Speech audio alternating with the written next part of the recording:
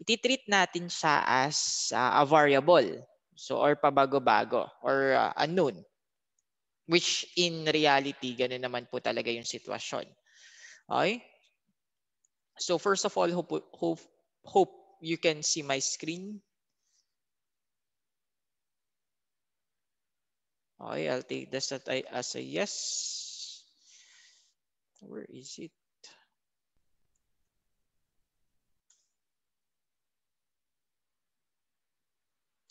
Okay.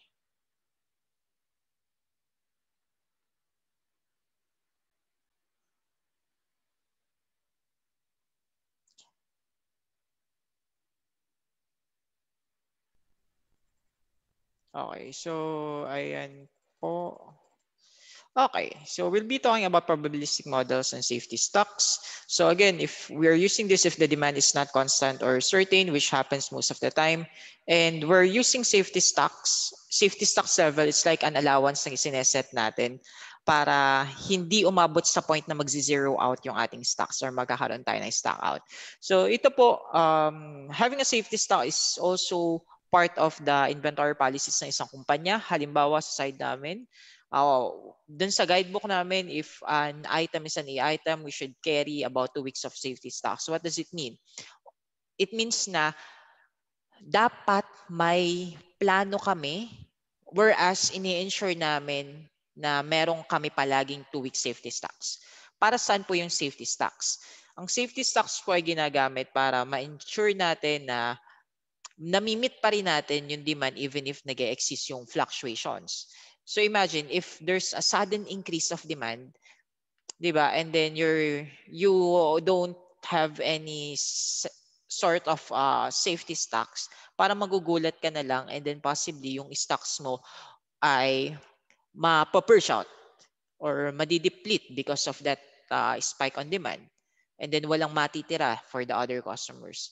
So ang safety stocks ay parang reserve stocks. Pero sa amin sa system, ginagamit namin siya as a soft demand. Soft demand, whereas magdadrive siya ng requirement sa amin kung ano ba yung mga pangangailangan or para magkaroon kami ng additional na plano to support that safety stocks. Halimbawa, this item. So this item is a C item, and part of our policy is we don't carry any safety stocks for C item part. Okay? Ngayon, syempre, just for you to know ano yung safety stocks dito and by its definition. So safety stocks here refers to the quantity whose purpose is to satisfy any kind of unexpected high demand in a coverage period. Okay? And then the risk of shortfalls are yung as defined in the previous slide, that safety stocks is being used to avoid stock out or any risk of shortfalls. Okay? So ayan po. So nagseset kami ng safety stocks. So pakita ko lang sa inyo anong implication pag nagseset ng safety stocks. Sabi ko nga, it drives requirements. Okay? Si system tumutulong siya para mag-trigger sa'yo na okay, magkaroon ka ng replenishment dito kasi ang safety stocks ay kulang pa or hindi pa natin nabubuo yung safety stocks. So for this case, it doesn't have any stocks, but pag nilagyan natin siya ng safety stocks dito, so lagyan ko lang po siya ng halimbawa 12,000 na safety stocks.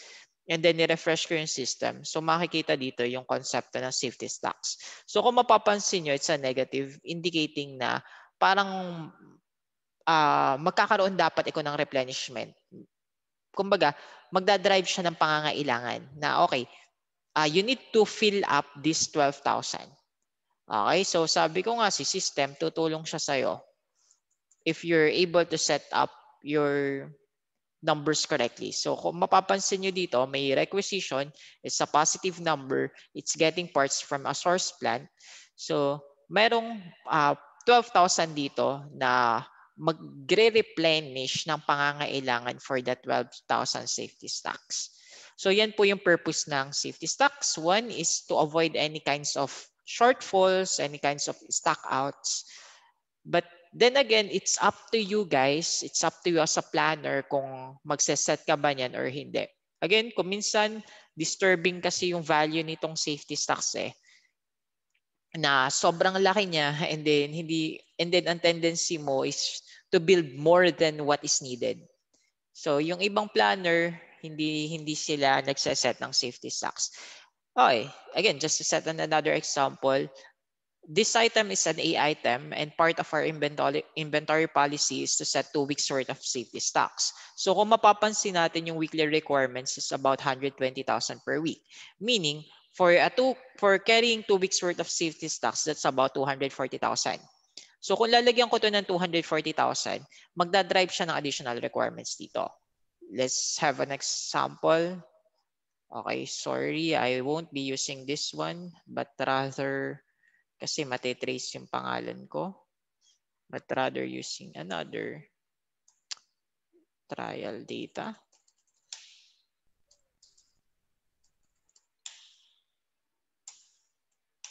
Okay. So kung mapapansin nyo nga po, hold on lang. Ayan, wala tayong safety stocks and then ito, halimbawa yan yung ating consumption. So 78,000 or let's say 80,000 per week. So if I have to carry, this is an A item, 2 weeks worth of safety stocks. Tingnan natin yung mangyayari. So ganito po ang itsura niya ngayon.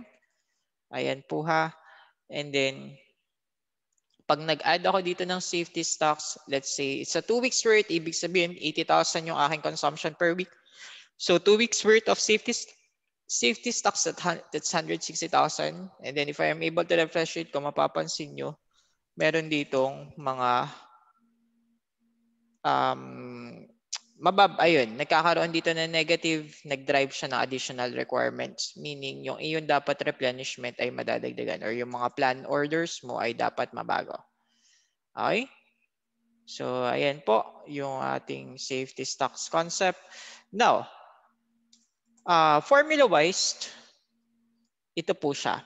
So, ang purpose ng safety stocks again is to avoid any kinds of stock outs or magkaroon ka ng konting reserve. So, annual stock out cost can also be calculated as a sum of the unit short times probability times the stock out cost per unit times the number of orders per year. For example, initially, you have set an ROP of 50 units. Ibig sabihin, magkakaroon ka ng replenishment once na umabot sa 50 units yung iyong stocks. Okay? And then you're ordering like 6 times in a year. 6 na beses ka lang nagpe-place ng order in a year and stock out cost so pag daw nagkulang ka ng stocks, meron tayong tinatawag na lost sales. And then yung lost sales na yun, that will cost you $40 per frame. And then holding costs or carrying costs will cost you $5 per frame per year. Okay? Now, given that we have received this multiples of orders, 30, 40, 50, 60, 70 units in a certain period or in annual period, ito daw po yung ating mga nare-receive na orders, and then it has a probability na ganyan. Ano daw po yung ating iseset na safety stocks? So kung mapapansin nyo dito, this is very simple lamang naman po. We'll start with this portion. So if you're not setting any safety stocks, meaning ang ROP nyo, again, ROP is equal to DL plus SS, and initially, ang ating DL ay 50 units. Okay, so let's start dito sa pinakababang row. So ang ROP natin dito will stay at 50. Ngayon, if it stays at 50, you don't need to carry additional safety stocks. Kaya po siya 0. Malinaw? Wala kang idadagdag na reserve stocks. Kasi nga po, as is, 50 pa rin po yung ROP natin. Ngayon, there's a chance na magkaroon ka ng stock out cost. Bakit? Paano po, sir, pag ang pumasok na order natin ay 60 or 70 units, di ba? Eh, ang nakaset mo lang ay 50 yung ROP. Kukulangin ka. Kukulangin ka ng 10, kukulangin ka ng 20, and we have a probabilities here na indicating na possible po na may ma-receive kang orders na 60 pieces, 70 pieces. Now, to quantify that stock out cost, ganito lang po yan. Let's say ito yung sa 60 pieces and then ito yung sa 70 pieces. Okay. Now, saan galing yung 10 doon? Yung 10 na yun, yun po yung stock out. Yun yung kukulangin ka. If you receive 60 pieces order and you're just setting a 50 ROP, so meaning possible magkulang ka ng 10. So, paano yung nakuha? 60 minus 10. Then, i-multiply natin sa probability na makukuha natin ay 60 pieces. Going back here. Anong probability? 0.2. Okay? And then, magkano yung stock out cost? $40 per frame. And how many times you order per year? So, 6 times. And then, syempre, hindi lang naman 60 pieces yung expected demand natin. Pwede rin po siyang 70 pieces. And then, that 20 pieces is the stock out. Okay? So, this one comes from 70 less. Sorry, this is 50. That's the ROP. Okay, then times the probability na 70 pieces, ito po yung probability times the 6 times nagpe-place ng order per year times the stock out cost. Okay, and possibly ito nga po, 960, you just need to add the stock out and the holding cost that results to this. Now, for the second option natin, we could set an ROP of 60, meaning magkakaroon ka ng additional na SS na 10 pieces. Okay? So, kung nag-carry ka ng 10 pieces additional on top of your normal inventory, so, dadagdag yung iyong carrying cost or inventory cost. Okay? And then, with regards naman sa stock out, so, kung 60 yung ma-receive mong order and you have an ROP of 60, okay pa tayo. But, if you receive 70 pieces order, may problema na tayo dun. So once again, this is for the 70 pieces order. So this 10 here comes from the 70 less 60. Multiply dun sa probability uli na makaka-receive ka ng 70 pieces na order. And then $40 times 6 times ka nag-order per year. And then pag-a-addin lang natin, magka-come up tayo sa 290. Okay? Next. What if naman po, gawin natin siyang 70? Kung 70 yung ating ROP, meaning magdadagdag ka ng 20 pieces na safety stocks. And that costs you $100. Ngayon, given na ginamit mo yung 70 pieces na ROP, and then yung maximum possible orders na ma-receive mo ay 70 pieces. So, wala kang chance na mag-e-exist yung stock out. Okay? Malinaw po dun. Okay? And then, meaning, yung total cost natin is just $100. Then you can compare which of the three alternatives are the best. Or actually, pwede pa tayo magdagdag dito eh. Pwedeng 65 pieces. Pag 65 pieces yung ating ROP, ang ating safety stocks would be just 15 pieces. Tama? Additional holding cost, 15 times 5. And then, stock out cost, what if maka-receive ako ng 60 pieces na order? Supported. What if 70 pieces na order yung ma-receive ko? Anong resulta pag 70 pieces? So 70 minus 65, you have 5 multiplied by the probability niya, multiplied by the stock out cost, multiplied by 6. Then that will result to a value. Pwede rin po 68 pieces. Maraming options po dito. So ito, ni-rounding value lang nila in terms of tens by tens na lamang po. Kaya po ganyan yung naging resulta. However, but of course, ayan, ito po yung kanyang optimal solution, which is mag-set ka ng ROP na 70, meaning magke-carry ka ng stocks sa 20 pieces. Safety stocks sa 20 pieces. Questions? Questions?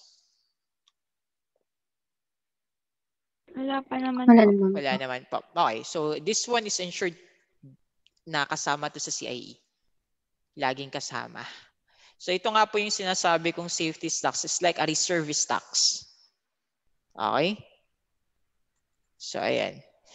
Next, with regards sa probabilistic demand naman po tayo. Punta na tayo doon. So dito po may sineset tayong customer level of expectations or customer fulfillment rate natin or yung tinatawag nating service levels. Ang ating fulfillment rate sa customers natin ay hindi naman necessarily na kailangan 100%. Ibig sabihin ng 100%, whatever they want, they'll get. Complete on time. Hindi po ganun yung ating sineset sa industry. Customer can wait. Okay? Siyempre, may mga C items dyan na walang stocks palagi. So that's the reason why we are not setting a service level na napakataas, like 100%. Sometimes sineset lang natin to 97, 95%. Kami sa industry, it's just 95%. Yung iba, 90% is good enough. Okay? So, dito po, ayan, ang stock out I cannot be determined. or ang stock outs natin ay possible na mangyari. Okay? So in here po, we're calculating ROP as equals sa demand during the lead time, or simply that's the DL plus ito naman po yung computation for the safety stocks. For the safety stocks, it's just the Z value or the Z score, the number of standard deviations from the mean, multiplied by the standard deviation of demand during the lead time. So let's have a sample. So ito daw po yung example natin. We have a demand of 350 units. Demand during the lead time of 350 units. And then there's a 95% chance na walang stock out, meaning there's a 5% chance na magkakaroon tayo ng stock out. Okay? And then you are setting a certain level of safety stocks here, and then that will vary depending on the number of standard deviations that you have. Okay. And then with regards to the ROP, naman po, ayun daw po yung ating question. Ito yung mean natin, ito yung general na average, and then yung ating safety stocks ay ito.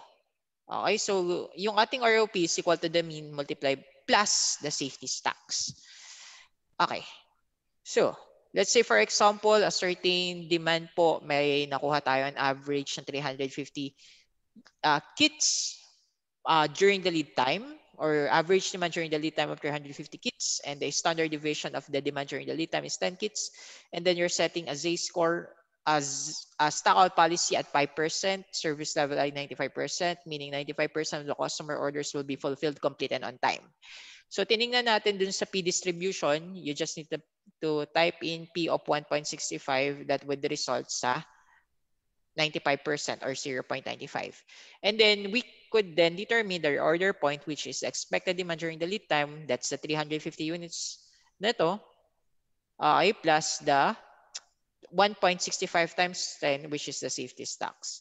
So our reorder point turned out to be 367. So if we go back dito sa ating chart na to, so 350 ay hanggang dyan, and then you're setting a about 16.5 target safety stocks. That means 367. Sorry, hindi pala 367. Parang mali ito. 16.5, 350. 350, ayun, tama. Plus 366.5 or approximately 367 units yung ating equivalent ROP. Questions?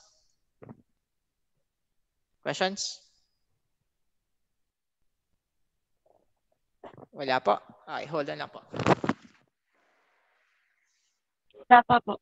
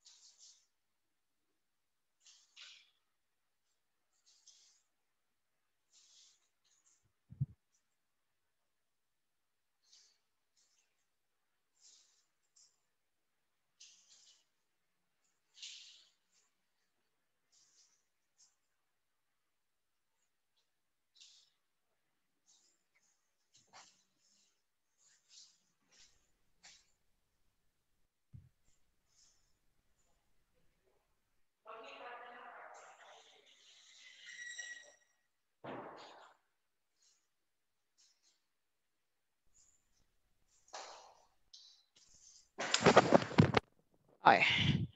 So, yun po yung ating basic ng probabilistic demand. Ngayon, may mga cases of course na yung ating data on the demand during the lead time is not available, and there are other models which are available. So may mga cases tayo na yung demand natin sa variable data. Ibig sabihin pabago-bago, which is most of the time, totoo. And the lead time is constant. So lead time again is the time between placing and receiving the order. Okay, constant naman po yan. Ibig sabihin consistently yung ating delivery time. And then the lead time may also be a variable. Pabago-bago naman yung delivery time. And even if we're demanding or we're receiving a demand that is constant, or pwede rin naman po na both ay variable. So I'll just simplify this. Okay? And do as, I think, an example. Okay. So again, pwede kayong mag-refer sa book for a better example. Maybe gawin na lang natin in the realistic way. So, let's say, you have received customer orders na ito. Customer orders, or ito po yung nare-receive nating demand. 100, 75, 180, 120. Ayan. Ito po yung mga nare-receive nating demand for a certain customer. Okay? Ngayon po, syempre, this is a variable. Tama? Alam natin na demand is a variable for this case. Agree kayo? Demand is a variable.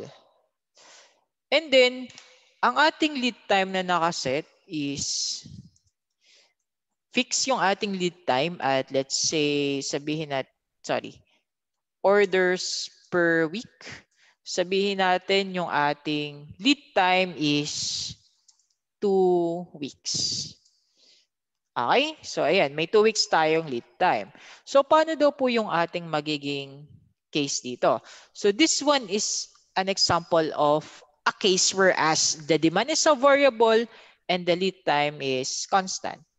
So, for this case, we'll be using a formula na kagaya po nito. Okay? So, ROP,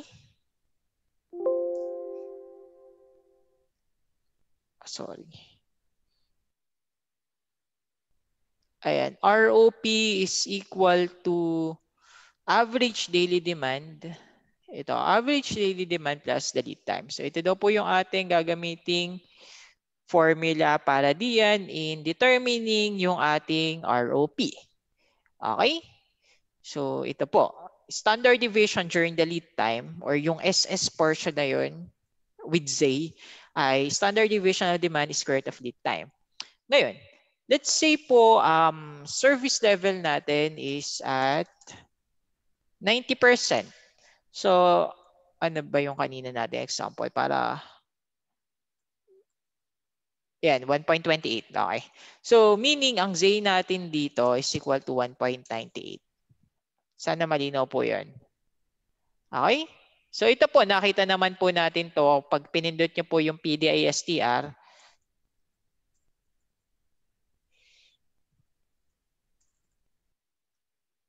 Okay. Hindi ko sure ako meron dito. Ayan, hindi lang ako maalam gumamit nito pero nandito po yan. Ayan, okay. So basta 1.98 po yung ating, it's 1.28. Sorry. 1.28 po yung ating Z. Ngayon, paano daw po natin malalaman yung iseset nating reorder point? So reorder point natin dito is equal to ROP here is equal sa, ilagay muna natin yung average dito sa baba. Average demand, daily demand during LT during lead time. Okay, so average demand during the lead time muna tayo. So that is equal sa average daily demand during the lead time. So ito po yung kanyang weekly demand. Ayan, multiply. Sorry. Tumabi ka muna dyan. Dito ka muna. Lead time is constant. So, yeah, average ko muna to para kita natin. So, that's the average average daily demand multiply by weekly demand multiply by the weeks. So meron tayong makukuha na average demand during the lead time, and then for the portion of safety stocks, which is ito po, say sigma DLT. So equal po siya sa 1.28 multiply natin sa standard. Okay. Average, then standard deviation natin muna. STD, population po yung ating gagamitin. I think that is yung mas tamang gamitin kasi nga po we're not just talking of samples here but real data. So for our safety stocks nga po ulit is equal sa standard deviation of the demand. Ito po. Multiply by the square root of the lead time. Okay? So ayan po yung ating safety stocks. And then we can compute here now the ROP. So ibig sabihin, magpe-place ka na ng order once na ang stock level mo ay 261 pieces na lamang. Okay po. Ngayon, sir, saan ba nakikita yung ROP na yun? Dito po actually ay may option po kayo na mag-set ng reorder point. Ito po. Sa amin, hindi ganun kagamit yung reorder point. Pero siguro sa ibang kumpanya, ginagamit din po siya. So, a reorder point daw po is that if the stock falls below the reorder point quantity, the system will flag the material for requirements planning. Ibig sabihin, magti-trigger siya ng planned orders or nagtitrigger siya ng production orders, magtitrigger siya ng production plan, replenishment plan by creating a planning file entry. Okay, or a positive requirement. Okay, so yan po yung ibig sabihin ng ROP natin. Question po for the first case, whereas the demand is a variable and lead time is constant. Question po. Okay, seems wala po. naman po. Okay.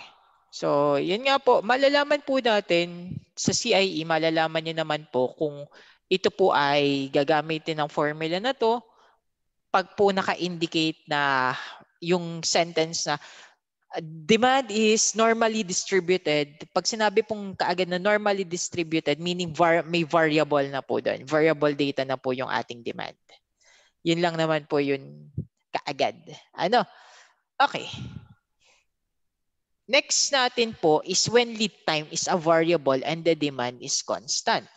So ito naman po yung case na pabago-bago yung ating lead time possibly because of some other constraints na nangyayari during shipment while our demand is constant. So let's say for example ang ating daily demand is sabihin natin 200 units. Okay? And our lead time is pabago-bago po is normally distributed. Normally distributed daw po yung data natin for the lead time. Sabihin natin ito po siya 5, 6, 7. Yan po. Historical data po ito. Sabihin natin na for a certain week, ito po yung naging resulta ng kanyang lead time. Okay? So meaning, pag in-average natin to, makukuha natin yung average lead time. And then standard deviation of your lead time is equal to standard deviation for the sample. I-highlight ko lang po ulit ito. Ito po yung ating standard deviation of the lead time. Again, this could be in terms of days. Kasi nga po, we're talking of daily demand. Now, same case na muna yung gamitin natin. Service level is at, ayan po ang service level natin, 1.28 pa rin po. Now, we are trying to solve ano daw po uli yung ating ROP. ROP. So, ROP natin is equal to the daily demand during LT. So, daily demand during the lead time is just simply the daily demand yung 200 units multiplied by the average lead time na ito. Okay. Next, yung portion ng ating safety stocks. SS po, Z. So that's 1.28. At again, at 90% service level multiplied by the daily demand na 200 multiplied by the standard deviation of the lead time, which is ito po. So yan po yung ating isa-set na safety stocks. Therefore, ang ating reorder point or ROP is the summation nilang dalawa. So meaning, magpe-place ka ng order pag ang stocks na natin ay nasa 1,496 pieces. Questions? Questions? Wala po. Okay. Next naman po is when our demand, both demand and lead time ay variable. Pag ganong case naman po, ito po yung ating gagamitin. Okay, tumaas ka. Okay. Yan po. Both demand and lead time are variable, so we'll be using this formula naman po. ROP, average demand, almost same case din naman sila. Yun nga lang, dito lagi nagbabago sa portion ng safety stocks. So, let's combine the two example. First, ilagay ko muna yung ating service level agreement. And then, lead time is normally distributed. Demand, or sabihin natin, daily demand is also normally distributed. And then, ito yung data na lang natin. Gamitin na natin ulit yung data na to ha. And then, ito po yung customer orders. Okay, alam ko na. May mas magandang way. So, ayan. Week 1, first week, naka-receive tayo ng lead time na 5 days with customer orders. Ayan, per day. Sabihin natin ganyan. Kakopy ko lang to. Then, dagdagan ko na lang. 90, 100. Ayan po. Ayan. So, ayan po yung mga customer orders natin. Ang lead time in terms of days. So, average po. Average and standard deviation. Okay? Now, to calculate the ROP po, average daily demand. So, ROP is average demand during lead time. So, that's equivalent sa average multiplied by the average. Okay? And then, for the safety stocks, we can calculate it using this formula po. Ayan, formula po niyan. And then, syempre, yung Z natin. So, ang Z natin, 1.28 multiplied by the square root of, lagyan ko lang maraming parenthesis, average demand, average lead time. So, ito po ang average lead time. I-multiply daw po natin sa standard deviation of the demand squared. Ito ang standard deviation, then squared natin. Okay, so ayan po yung first portion natin. Hanggang kulay pula, hanggang color purple. Plus, bigyan ko ulit ng parenthesis. Isa pa ulit parenthesis. Average daily demand. Average daily demand daw po ay squared natin. Squared natin. And then, i-multiply daw po natin siya kay average, kay standard deviation. Then, naka-squared. So, ito po yung ating calculated na safety stocks and therefore, ang ating ROP po ay should be at 804 pieces. Questions?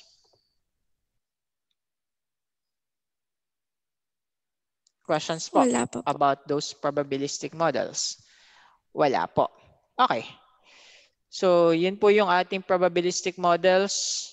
Okay, and then for the last part po, which is a fixed period po, in here po, we're fixed period. Ibig sabihin, yung replenishment po ay, for example, naka-fix siya every Wednesday, first Wednesday of the month, or every 15th of the month. So, ganun naman po yung fixed period na ibig sabihin. So, yung ating order quantity naman po ay nagva-vary depende sa kung ano yung target mo. Halimbawa po nito ay, ito po, just to illustrate it, ayan. Halimbawa, ang P dito stands for the period. Halimbawa, 30 days. Ito, another 30 days ka ulit bago mag-place ng order. Ito, another 30 days ka ulit bago mag-place ng order. In reality, napakahirap po nitong fixed period. Kasi nga po, parang yung supplier mo ay kailangan flexible din po. Alam naman natin yung demand is uncertain, di ba, kada buwan. Ayan. So, ito halimbawa, umorder ka ng ganito kadami, yung Q1. Quantity, first quantity na order mo, okay, nasuportahan nila. And then for the second, after 30 days, nag-order ka ulit, kukonti. Okay, so nasuportahan uli ng ating supplier. And then after 30 days po ulit, nag-order ka ng sobrang dami naman kasi nga po nadideplete yung ating inventory. Okay? Nadideplete yung ating inventory. So parang sa portion na to, kung ako yung supplier, parang magugulat na lang ako, bakit mo biglang nangangailangan ng ganyang kalaki? Okay?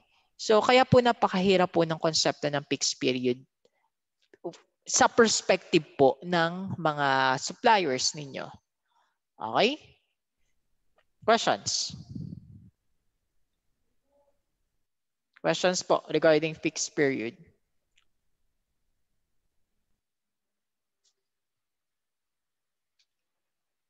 Questions? So in reality, ginagawa din naman po ito. Actually, ako dati, pag nagpe-place ako ng mga purchase orders, weekly yung aking nagiging every Thursday. Tapos yung delivery time ay once a month lamang din. So dadating yung stocks once a month. So ang advantage naman nun is nakatipid ka sa logistics cost or yung shipment cost mo nakakatipid. So rather than shipping it in a more frequent basis, gagawin na lamang natin siya in like a monthly or in a less frequent one. Yun nga lang, nakatipid ka sa distribution cost or sa logistics cost, pero yung inventory cost naman po and then yung risk of shortage naman po ay medyo mataas. So, yan po yung fixed period concept, fixed period systems po natin. So, questions? Questions?